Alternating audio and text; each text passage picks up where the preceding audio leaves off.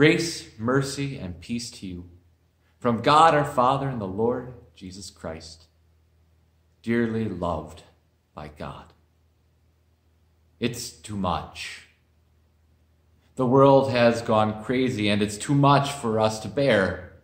We carry too much weight on our shoulders. There is too much suffering. Too many people are dying from this illness. We are feeling too insecure. We don't know what's going to happen tomorrow. We have too many bills and not enough to pay it. We are too afraid. Afraid of what might happen. Afraid of what the future will hold. Afraid of the sickness. Afraid of where that virus may lurk. Afraid of death. And on top of all of these burdens which weigh on all of our hearts as we think about all of that trouble that is coming our way, there's our own personal burdens. Ones that only we are bearing. And in the solitude, the loneliness of our homes, it feels so much worse. Like there is no help, no hope. It's too much to bear. It wasn't too much for one man.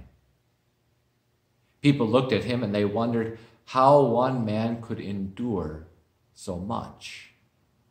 It had been this way all his life. From the time he was a baby, he had been pursued and persecuted. Throughout his adult life, he had wandered around. He knew what it was like to feel hungry and to thirst. He wept tears of sorrow. He suffered with so many. He faced down every disease. He endured any hardship. But now this had to be too much. They arrested him. They told lies about him. They beat him and spit on him and mocked him. They claimed that he had blasphemed against God. They handed him over to the Romans. They twisted a crown of thorns and placed it on his head. They beat him with a scepter. They laughed at him. After they had flogged him and his flesh was open and raw, they placed a cross upon his shoulders and marched him out of the city. And there they crucified him. He hung on that cross alone for hours, suffering in pain as his breath came harder and harder. And even worse than that was the burden that people could not see. The burden of God's anger. The burdens of God's wrath. The fires of hell licked at his feet. But it was not too much.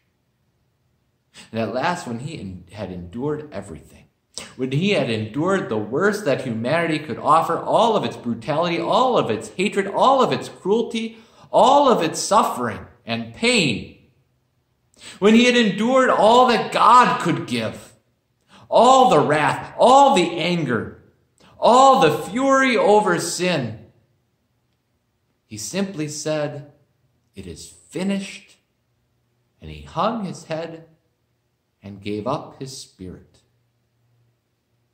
It was not too much. It wasn't too much.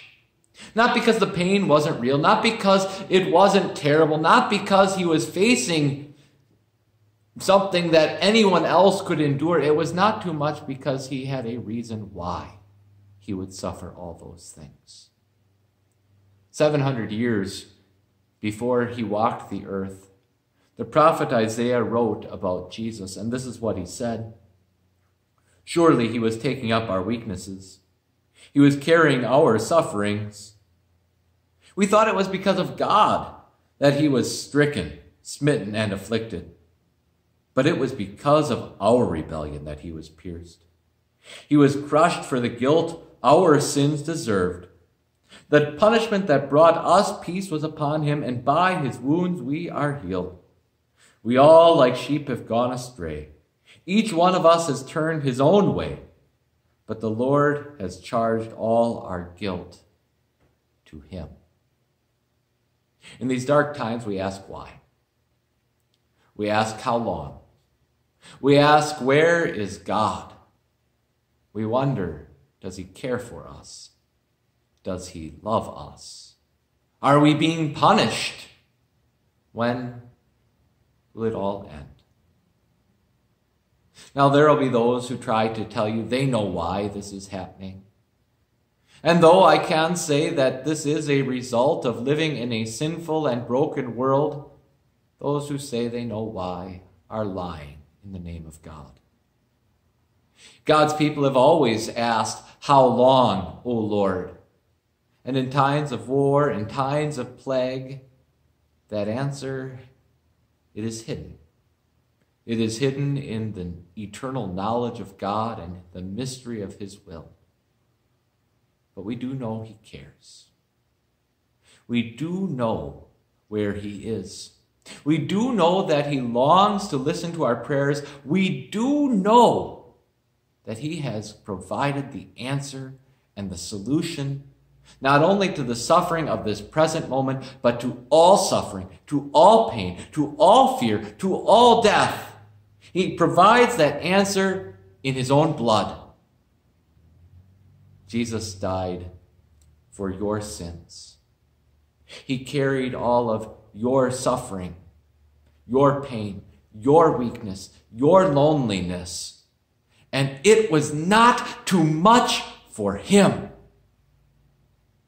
He did this so that you could have peace. He did this so that you could be healed not just from one disease, but from them all, not just for a time, but for all time. God laid your guilt on Jesus so that he could proclaim you innocent and set you free and bring you to life everlasting. It is too much. No one can bear the suffering that is going on right now. But it's not too much for God. It's not too much for our Savior Jesus. And so bring your burdens to him. Bring him your sadness. Bring him your suffering. Bring him your loneliness. Bring him your fear. Bring him your sins. Bring him your despair. Bring him your death. It isn't too much for him. He carries it all. He carries it all so that you can have life forever. And so, I don't know how long it's going to be before our doors open again and we can all gather together and enjoy the comfort of our Savior. But we at Beautiful Savior will continue to proclaim this wonderful message that Jesus has carried your burdens. We will continue to find our hope and our comfort in these times of suffering, in the knowledge that God is not angry. He is not punishing us, but he has forgiven us for the sake of his Son. We will continue to sing the songs that remind us of this work. We will continue to pray. We will continue to rejoice because our God is with us. And our God has assured us of all of his promises, and nothing can take that away. If you are feeling sad and lonely, we invite you to join us online for all of our services. If you need someone to talk to, please give me a call or call a friend. If you have any questions about what Jesus has done, send an email, a message, We are always open to talk and listen.